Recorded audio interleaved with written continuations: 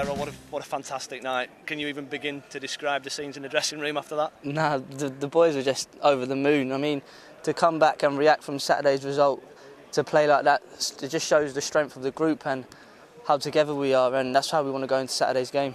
It's an incredible contrast to the weekend at Newport, isn't it, where everybody was pretty distraught. Tonight it's been incredible. I think Saturday just come as a bit of a shock. We had a game plan and it didn't really go to plan, but today I think all the boys were really focused and we had a feeling we could cause an upset, and the gaffer was pressing on about it, and we managed to do it. Talk us through the events. You actually started quite well. You could have been a goal up early on, couldn't you? Yeah, I think it was Michael Richardson at the back stick. The keeper pulled off a great save, but we gave away kind of a cheap goal, but obviously you could see the strength in the squad and we reacted really well, and the boys just dug in, and then Bav done some great saves at the end.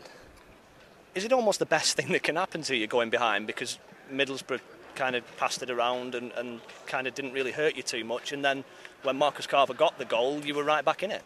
Yeah, I think obviously it's not ideal going behind, but we just wanted to get our game plan sorted, and we managed to do that, and that was to frustrate Middlesbrough, and then we managed to nick a good goal with Marcus, and then from then on we brought ourselves back in the game.